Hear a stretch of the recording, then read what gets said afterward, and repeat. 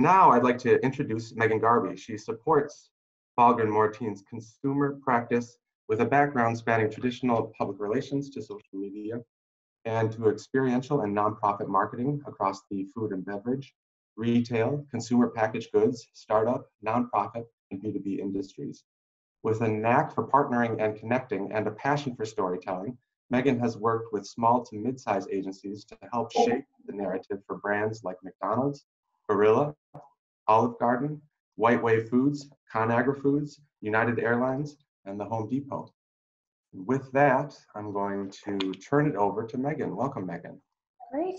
Good morning, everybody. Thank you so much for having me here today. It's nice to have an excuse to get a little gussied up for people today. I know this is a really hot topic for much of the world right now, and I know it seems almost counterintuitive to be talking about planning for a crisis when you are smack dab in the middle of one. But now is really the time to talk about how you can prepare for the next one, even though this one seems like the ship has sailed a bit. First, I wanted to briefly introduce myself. Steve, thank you for that intro. I am a vice president at Fahlgren. We're an integrated marketing communications firm headquartered in Columbus, Ohio. We've got locations all over the Midwest, and then Denver, Boise, New York, kind of all over the place. I'm not a huge fan of stuffy corporate bios, so I thought I would include a few things about myself to make me seem a little bit less like just a talking head. But I'm a proud graduate of Miami University, go Redhawks. I grew up in Columbus, Ohio. It's where I've chosen to set my roots with my family, my 2-year-old daughter, Lily, who you can see down there. When I am not helping clients with this type of work, I am a huge bibliophile. I read 135 books last year, which is pretty crazy, but I thought this audience in particular would appreciate that. I'm a huge traveler. I've traveled all over the world, try to find a little bit of Zen with yoga, and I'm a total news junkie, which is helpful for this particular position that I'm in. So today we'll discuss a lot. We're going to try to get through a lot during our time together. But because the business of navigating a crisis is really nuanced, it's so dependent on the situation that you find yourself in. So I've tried to actually keep this pretty high level, pretty top line. But in a nutshell, today we're going to talk about what is a crisis, the importance of planning before a crisis hits. What that plan looks like, what components make up a crisis plan, and then some media relations tips. You want to go to the next slide? So we're just going to dive right in. The world today is wholly different than it was even just a month ago. This is a photo here from a barren Times Square, which, who would have thought that one of the most populous tourist attractions in the world would truly resemble a ghost town. And that seemed to happen really overnight. So I think we all saw coronavirus coming in various forms through our government and health officials, but due to various factors, it wasn't really apparent how truly devastating the impact would be. And the reality of that devastation really seemed to hit us, like I said, seemingly overnight. So you all know this intimately. You know the scope of the impact that this has had on the way you do business. Could you have seen it coming? Probably not. Given how quickly this happened, most businesses were left unprepared on how to navigate. I'll be honest, we had 0 clients who had scenario planned around a global pandemic as a potential crisis. So if you felt like you were left unprepared, you are far from being alone. But now that we're through what is really the worst of it in terms of the shock and awe, and the dust is starting to settle in to the point where we can somewhat anticipate what tomorrow will look like. Now is the time to pause, to breathe, to take a look at whether or not you feel like you can be prepared for the next crisis that comes down the road. So don't know what that is. That's totally okay. A crisis can take many different forms. Sometimes something may be more of an issue than a crisis. That's totally subjective, but a crisis is typically something that has the ability to significantly impact your revenue or your brand reputation. So I've listed a few here that are potential crises, some that might be particularly relevant to all of you. So certainly the global pandemic that we find ourselves in the middle of, from your perspective and experience, whether, it might be a crash of a critical in-store system, cybersecurity attack, the school could be in lockdown due to various security reasons, but maybe some things that you may not have thought about that could be a potential crisis, everything from a financial scandal to sexual harassment, age discrimination, a data breach of some kind. There are so many different things that have the potential to impact your flow of revenue and damage your business. Despite how many things could impact your business, you may be surprised to know that nearly half of US companies don't actually have a crisis communications plan in place. I have a few clients that believe that nothing that debilitating could happen to me. And if it does, I'll just handle it on the fly. And, I think there's some reason to that. Like I said, a crisis is so nuanced that really until you're in the middle of it, it's hard to know exactly what to do, but there are ways to get ahead of that and to think about and sort of train your brain to prepare for a crisis, even before you know what that crisis could be. So, I like to tell clients, think of a crisis plan. See if you want to go back real quick. Think of a crisis plan as a must-have insurance policy against something that could, at best be an annoyance for your brand, but at worst really have the potential to sink your business. So it's that extra layer of protection that could never hurt your business. So why not have it? Plus, no one is immune to a crisis gone awry. Between the speed of social media and what has unfortunately become a terrible habit of media outlets prioritizing speed over accuracy, if you don't get out and own your story, somebody else will. So if you want to flip to the next slide. So now I want to talk you through how you can really start to think about building a crisis plan.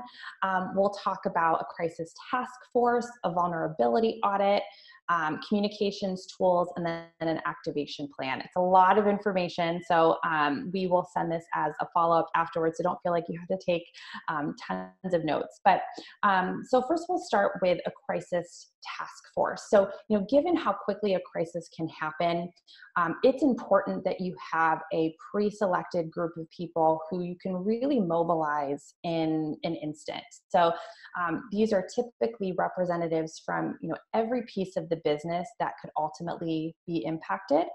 See if you want to go to the next slide. Thank you.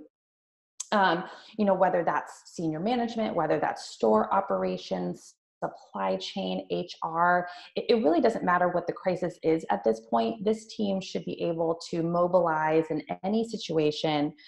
So it's really important that it be representative of lots of internal stakeholders. So this seems like a really obvious thing to do, but once you have that team in place, you need to build a robust contact list. Again, seems super obvious, but we're talking a list of every single way to contact the people on this team, and bearing that, having backup contacts. So we've had clients that have been left completely unprepared because they couldn't get in touch with X, Y, and Z person, and their plan completely fell apart. So this contact list becomes especially critical in the situation of an issue or a crisis. Next, it's important that you have some sort of phone tree or communications triage plan in place once you are aware that a crisis is in motion. So if X happens, who is the first person that needs to be notified? So in the case of a security issue, it may be, store operations. If it's a situation dealing with sexual harassment or age discrimination, it could be HR and legal. We know your teams aren't always huge, so you might be the person who, the buck always stops with you, but it's always important to know in any situation that you can anticipate who is the first person that needs to be aware of that. You'll also want to just make sure that any external media or external spokespeople or media trained before a crisis hits. So, some of you may have been media trained, maybe not, but media training can be fairly general, just how do you get comfortable with talking to media, what does that look like, or super specific to a certain situation or subject. So how are you navigating this particular situation? You may need to do a higher level training before and, a more specific one during. That's totally possible. It's also time to make sure that, once you're ready to activate a plan, and we'll get into that a little bit later, that you can quickly disseminate information. So that means that you need to make sure that you have a super robust and up-to-date media list, a list of all of your business partners. So for example, if something happens to the store and you need to pause your marketing campaign for any reason, you need to have your promotional partner on speed dial so you can say, hey, take that ad down, stop that TV spot, whatever the case may be. But it's all of these different partners that have the potential to impact your work. And then finally here, as part of the crisis task force, it's important to make sure that you have a password protected list of all of the passwords and social handles that are associated with your business. So if you have someone who regularly posts for you on social media, but for whatever reason they're unable to support you during a crisis, it's important that other people have access in a pinch. So if you want to go to the next slide. So now is where the actual planning comes in. And again, I don't think anyone could have scenario planned around a global pandemic, but there are enough situations that you could anticipate that you could really start to think about and plan around. So the vulnerability audit is really a critical piece of the planning process. You're forcing yourself to really think about anything that could possibly go wrong. There will be things that fall outside of that. You could plan as many scenarios as possible, and inevitably there will be something that happens that you didn't plan for. But you all know your businesses well. This exercise is something that you can probably do in your sleep. So you can even take the list that I shared on slide 5 as a start. Are those things that you can start to think about? If this happened, how would this impact our business?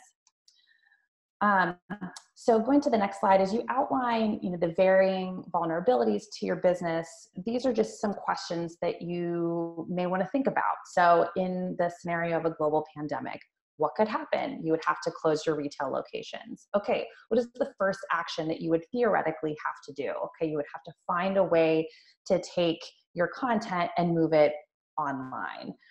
What is your source of information? Are you relying on a local blogger who is reporting on hearsay? Are you tapped into your local health department and government officials?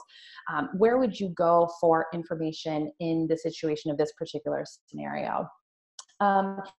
Next, it's important to think about, what is your role as the store? Are you really the lead here? Are you a supporting player? Certainly this had a huge impact on your business, but you may just be a supporting role for a different crisis down the road. And then finally, as you think about your vulnerabilities, you'll want to think about your recovery time. So how much time is it going to take for you to recover lost revenue, to manage your employees, to move the content from online? Start to think about how much time you would need to take certain actions. So next, going into communications tools. A lot of times the elements in here that I'm talking about are things that you really won't be able to finalize until you're really in the middle of a crisis. But, it's helpful to understand what you would need to likely prepare for, so you can start to have that at the ready. So the first step here is really knowing your audiences. In a time of crisis, you have to think about who are all of the different internal and external stakeholders you may need to communicate with. So that could be shareholders, that's employees, customers, student body. Do you know how to reach them? So in this quote unquote downtime, this might be a great time to think about, if you have a CRM database, dusting it off, make sure that it's updated. If not, putting one in place so that you can have easy access to your customer base, so that in the event of the next crisis, you're able to very quickly disseminate information and say, here's what happened, here's the action that we're taking, here's how we're here to support you. Next, you want to start to develop your messaging. Sorry if you're hearing a dog in the background. It's important that this messaging is really customized per audience. So what you say to employees will be very different than what you say to your customers or to your suppliers. Your messaging here should really address what you know about a situation, the actions that you're taking, and if you're not the lead in the story or the situation, it could talk about what you're doing to support those who are. So from here, and this really comes in once a crisis actually hits, you'll use the approved messaging that you've developed to really develop everything from holding statements to customer service FAQs to media material, social media posts. That messaging framework is really your anchor for everything. Nothing that you do should stray away from sort of that broader messaging platform. And finally, a critical part of the communications plan is really timing and consistency. So for example, if there is a situation that is particularly impacting your store and it's a much larger story to tell, you may want to consider putting up a blog post. But before you post on social media, driving to that blog post, you need to make sure the blog post is live. So it's a seamless customer experience. Or if you've promised an exclusive to a media outlet, you'll just want to make sure that nothing on your end goes live until their story does. So it's just a lot of cadence timing to consider. So now I want to show you an example of a scenario plan, and we'll follow up with this as a PDF because I do think it's a really helpful tool. This is really just a kind of a double click from the vulnerability audit, but it's informed specifically by the messaging exercise that you will have just gone through. So, once you're in a crisis, this is a really helpful tool to capture all of the different scenarios that are playing out and what you're doing to address specifically. So as an example, we understand that as a result of coronavirus, many or most of you have had to lay off most of your student staff who were relying on you for income. So in this exercise, the scenario would be, the layoffs of the students. Who is impacted? In this case, the students, but also, potentially customers. Are you seeing that impacts the customer experience in any way? What action are you taking? So using an example that we heard yesterday, are you lending the staff out to other departments across campus who needed them? Are you helping them through unemployment? Are you activating other benefits to help compensate? So once you know what the situation is, what are you doing to actually act on it? And then next, what is your message to those employees? What would your message be to shareholders, to your customers, to media? Which we'll get into in a little bit. But this format, I think, helps you ensure that you're really pulling key message themes across a really visual way to make sure that your messaging is consistent, even if it's very specifically tailored to different audiences. I mentioned media. So if you want to go to the next slide, what I've included here is a sample holding statement. And a holding statement is simply a statement that you can keep and kind of adapt as the situation evolves, but it's just it's a place to start from. Brevity is really key. So there's really three core components here. What you know about a situation, what you're doing, and then finding a way to really express compassion and concern no matter what the situation is. So typically, if something has been classified as a crisis, there is a need for concern and compassion, empathy in some form. This can continue to adapt, but this is a really good starting place as you start to think about your external messaging. So going to the next slide, I know I'm packing in a lot, so thanks for sticking with me. But before we get to media relations tips, I want to share what is admittedly a little bit of an eye chart on what a final crisis activation plan could look like once you're really in the thick of it. So this is where the rubber finally meets the road. It's when you're officially at the beginning, hopefully at the beginning of a crisis versus the middle. But this is really a step-by-step plan to walk you through kind of everything that you need to do in that moment.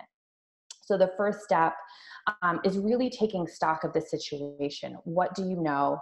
Take that time to pause and to breathe, and don't be afraid to not act immediately. In fact, we want you to take the time to really make sure that your head is wrapped around the situation. Often there's many different sides to a story. So taking this time now is really critical. Where are you getting your information and sources? As I mentioned before, if it's coming from the health department or from a student government of some kind, that's probably pretty accurate. If it's coming from a local blogger, you may just want to dig to make sure that that information and those sources are accurate. Once you kind of have an understanding of what the issue is, that's when you want to classify the crisis. So certainly right now with coronavirus, that has such far-reaching impact across every facet of your business. It's impacting every single person that would have walked through your doors, every single employee. But there could be something that is a situation between a manager and employee that is fairly contained. So you'll just want to classify the crisis to determine what team do you engage, what pieces of the task force team do you engage, and how quickly you're elevating that situation. So once you mobilize your task force, it's really important that everyone understands their role. So as store manager, what is your role? As HR, what are you being asked to do throughout this entire process? The worst thing that could happen is that people don't understand their roles, things get messy, things go off the rails and become out of your control. So really making sure that you make it very clear from the beginning, here's what we need everyone to do to make this super seamless. Another step in this process, which seems is actually a thing that a lot of people miss and is really critically important, is making sure you have someone who is assigned to document every single thing that you're doing. It's really important to have a paper trail in these situations to say, here's when we were made aware of the situation, here's what we did, here's, X, Y, and Z. God forbid any of you get subpoenaed for any, particular reason. It's just always good to have a paper trail. So making sure someone is assigned to really document, every step of that process. So, depending on the classification, then you go into building your messaging and your materials. So if it is truly an internal situation, those materials are really focused on, internal messaging. But if it's an external, you'll want to think about having the media statement, the press release, this, customer service FAQs, that kind of a thing. You want to make sure that you're making any adjustments to your business. So, throughout coronavirus, we had to counsel a lot of clients to say, hey, you need to stop this marketing promotion, or hey, you need to pull back on that April Fool's marketing prank because now is not the time. So this is the point in the process where you take a look at everything that you have in the marketplace and say, what is going to make us look really tone deaf if we continue with, and what needs to be pulled back. From here, ensure your senior management is briefed. They understand what you're doing, what you're saying about what you're doing, who you're reaching, and then just execute the heck out of your comm strategy. Part of your comm strategy is going to likely be, potentially be media relations, which if you want to slip to the next slide, we'll talk through some tips.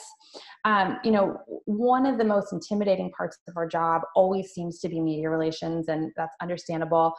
Media are not always the kindest, but it's typically what we have found, the clients who are the least prepared that end up falling on their face. So with preparation, this is a lot, easier than you would believe it to be. So how do you prepare for something like that? The first question that you want to ask is, are you the right person to speak? Who should be telling this story? It actually may not be you. It could be somebody that you work with. It could be somebody at the university level. Is the issue happening at the university level? I use the example of a school lockdown. It's probably not your time to speak. So really think about, the role that the store plays in a situation. But if you are the lucky one here that gets to talk to media, the most important thing is to know your messaging front and back. I said that in the beginning. That's really the foundation for everything that you do. Everything should tie back to that messaging. So know your messaging, rehearse in front of the mirror, silly as it may feel to you. It's going to help you really navigate those media interviews really seamlessly. Gathering background on the reporter. So I have, when I was first starting out in my career, I had a reporter who was an investigative reporter, but she said she wanted to do a story on one of my clients, and I didn't do the right background on her. I thought she was just really excited about one of my clients, and she ended up doing a really scathing, terrible story that was fairly debilitating. This is my first year out of the gate, so I learned a lot of lessons since then, but it just goes to show that if you don't do the background that you need to do on a specific reporter, they may have a particular angle or beat that is important to understand, so you can kind of frame how you'll answer certain questions. Practice. So, think about what questions that person could potentially ask you, and get in front of your mirror and practice how you'll answer using your messaging as a framework. We have a lot of clients who are tempted to say no comment. Don't say no comment. That implies guilt. It implies that you don't want to cooperate with media. At the end of the day, you want to help media tell the right story. So saying no comment tends to do the opposite. They want to see you as helpful, and if they have misinformation, help correct it. There's no such thing as off the record. So if you're out for drinks with somebody, not in this day and age, obviously, because we're all at home, virtual drinks with somebody who happens to work for a media outlet, nothing is truly off the record. They're legally able to report on anything that you say. Be honest. I think that the brands and the businesses that really win during this time they're transparent, they're honest, they're human, they're relatable. So it's okay. You don't have to be a robot. I'm sure none of you are, but this is really an okay time for your humility and your humanity to come through. And then finally, be calm. And that leads me to my last slide. Steve, if you want to flip to that. But, a crisis can be really scary. And, with preparation and with clear, really linear thinking, you can really withstand any storm. I think a lot of our clients tend to scramble. They make hasty decisions in the moment because they feel like they have to act quickly. You do, but you have to be thoughtful about it. And the first thing to do is really just to breathe, assess the situation, determine what your role is, activate your plan, communicate clearly, and I promise you will get through it. So that's it. Thanks, Megan. That was really great to walk through the steps that lead to a good plan. One question, I'm going to get to the chat to see if any questions have come through, but in our last minute or two here, what would you say if someone weren't able to plan ahead of time, but then found themselves in the middle of a crisis? What's the first thing to do? Yeah, thank you for that. I think, this is all nice, but you're also running a business and you are wearing a lot of different hats. So I recognize that you may not have the time to go through all of these exercises, but I think if you were to do, maybe there's 4 things to think about. First is really assessing the situation. Do not jump to action until you know everything. Like I said, there's often multiple sides of every story. You really have to understand the situation that you find yourself in. From there, it's important that you alert all of your stakeholders. So don't plan in a vacuum. Don't make decisions in a vacuum. Really lean on people throughout your organization to help you determine that course of action. From there, compiling all of the necessary internal, external communications and messaging, which is something that you can probably quickly do if you have all of your stakeholders together and aligned on a course of action. What flows from that is pretty simple. And then finally, act. If it is an internal situation, communicate with your internal audiences. If it's external, very quickly get out in front of that and own your story. Thank you. I'm just trying to get to the gallery view so we can see everyone's cameras too. We are just a minute over time.